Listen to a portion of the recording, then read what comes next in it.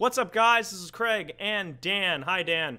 How's it going? From the Achievement Hunter community, showing you things to do in Grand Theft Auto Online or 5 or whatever you want to call it. Tank Catapult. This is a glitch that involves a tank, strangely enough, and it's a lot of fun to do because it just flies in the face of physics. You need a tank, and a transport truck, or the barracks as it's called in the game.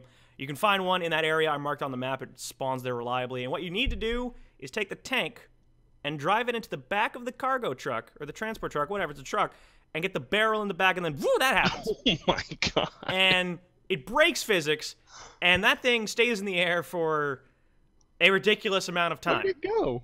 There it is. Yeah, it landed on the middle of the street, and all the cops. This will attract cops if you're doing it on a highway. Sweet selfie here, because I'm pretty boss, and I'm going to post this on my Facebook page and get all my likes and favorites and all that other stuff. Now, you want to do this on a destroyed truck. You want to actually blow it up beforehand so that it's just a shell. Because then you can get people to stand on top of it and have stuff like this happen. Why were you standing on it? Because it acts like a bounce castle. Well, it's just dangerous. It's not. It's honestly, you survive more often than you think. Here I am in the tank.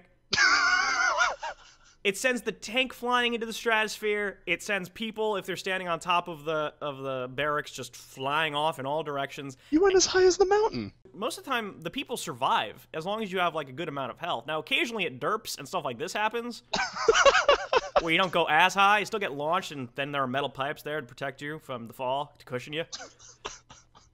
But we were doing this for, like, 2 hours. Now, to get a tank, it's kind of a pain. I happen to know someone. I happen to be friends with someone who's a ridiculously high level and just owns a tank, so they could call it. So make friends with someone who plays Grand Theft Auto a lot, or I guess you could try and steal one from the military base. I'd imagine that to be a pain in the ass. It's raining, man. It's a good old time.